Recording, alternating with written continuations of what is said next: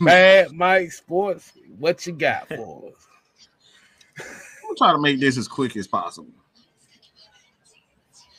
And do we have that picture up, K-Styles, that we said we were gonna start using? I ain't got. Hold on. Keep talking. Keep for me. Keep talking. We're gonna get that going. I see y'all gonna feel this. The reason why I think this is vital, and as you guys can see, Lamar who. Why did man might say Lamar who?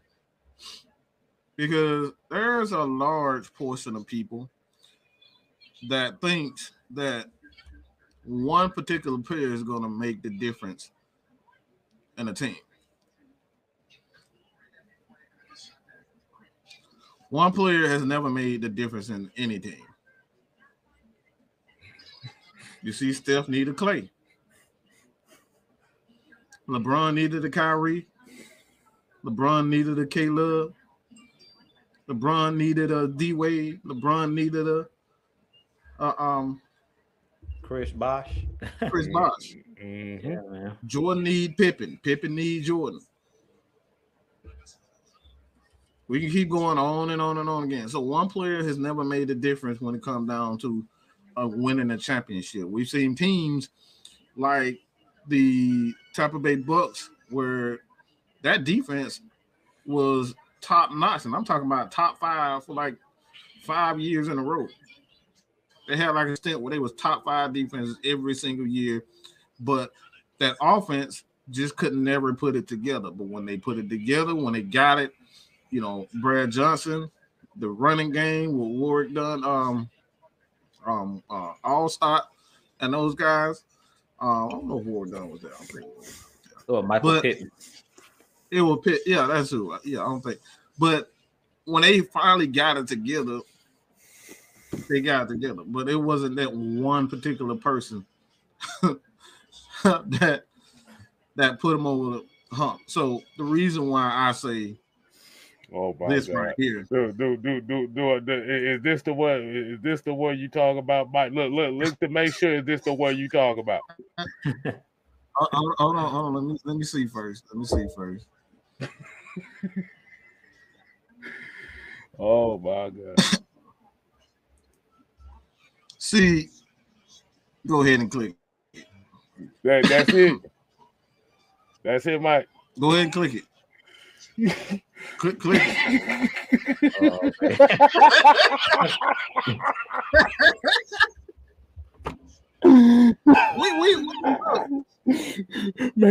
Make me feel. This is what it's all about.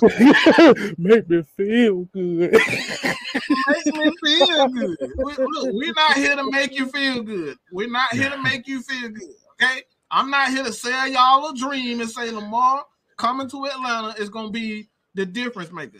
He's not gonna be the difference maker. He's not even a damn difference maker on his own damn team. He can't make it to the damn Super Bowl, but we're ready to get him $40-something million in our money. And I say this over and over and over again. Why has it Baltimore given their guy that had 2 years to think about this? Everybody getting paid, but Lamar. Every quarterback. We got rookie quarterbacks. We got quarterbacks that's still in their rookie deal who got their money, but Lamar hasn't got it. You got to really say to yourself, why hasn't Baltimore given him the contract? That's the question that I have for you guys.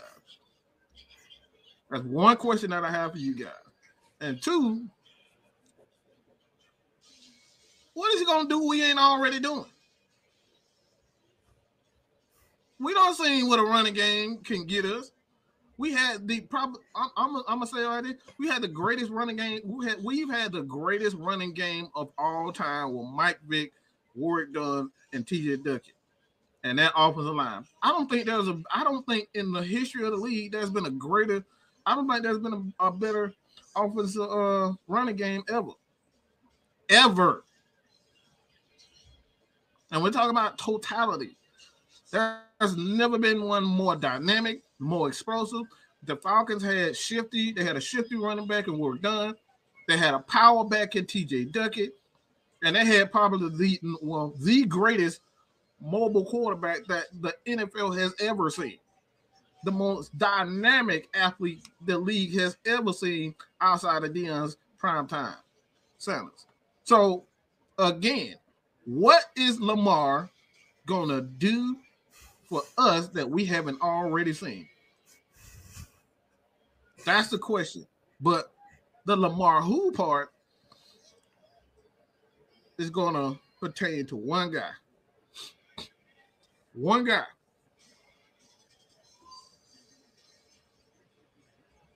Desmond Ridder. Everybody doing all this talking about Lamar. Bring in Derek Carr. I'm gonna need him to shut. What? Huh? What? What the? Derek Carr. Yeah, Derek Carr. Yeah, we got people out here saying the Falcons need to trade for Derek Carr. Yeah. So we're gonna see this. We're gonna see what Desmond Ridder is talking about, because it's everywhere. It's on every platform, national, local platform, international platforms. Everybody saying Lamar is headed to Atlanta. People even making up fake tweets saying that the Falcons have already have a trade. That's already lined up for Lamar. And if I'm Desmond Ridder, I'm taking that shit personal. I'm taking it personal. Mm-hmm. Because I haven't even got started and y'all are already trying to get rid of me. So if this kid is who we think he is, this is the game. These next couple of games is where he shut everybody up, and I'm looking to see that attitude. I'm looking to see that leadership. I'm looking to see this decisiveness. I don't care about all them rushing yards and all that, highlight plays. I need to see a real, true leader, because one thing that I miss in Atlanta that Michael Vick gave us, this is one thing that nobody can deny, what Michael Vick, that no quarterback, in my personal opinion, has ever had. That confidence, that swagger. I'm that motherfucker. I don't think nobody had that swagger. You can say Aaron Rodgers, but Mike Vick knew he couldn't be touched. He knew he was that damn good. You can see it in this. Even if he make a bad play, Mike Vick goes, all right, it's all right. You talk to me this time. I'll just run another 20, 50-yard pass on the 50-yard run on the next. He dropped the pass? Oh, don't worry about it. I'll just throw it out the crumple. Mike Vick had that arrogance, that confidence. I don't think any quarterback has had. He knew he was the shit.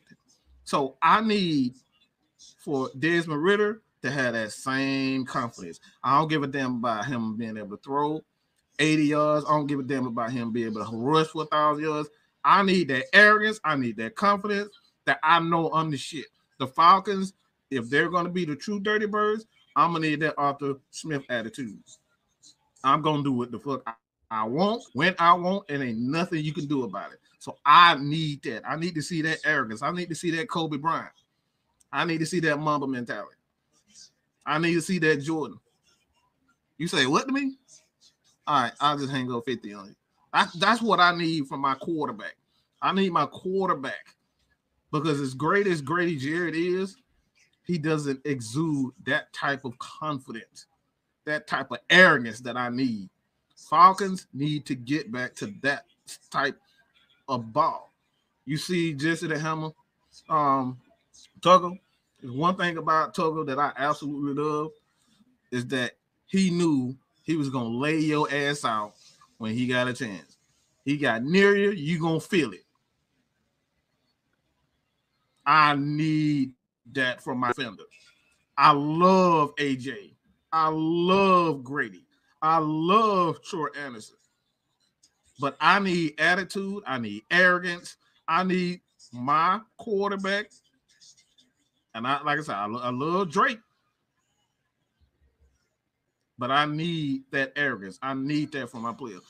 And that's the element that the Falcons fan base is searching for. They're longing for. They looking for another Trae Young. That's called. A lot of people hate Trae Young because he got that arrogance. He don't give a damn about him shooting for a damn high court. The coach tell him, that's a bad shot. Yeah, whatever, coach. And go the next play, shoot another motherfucking half court shot, and that bitch goes straight to the bottom. That's the type of attitude that I need from my players.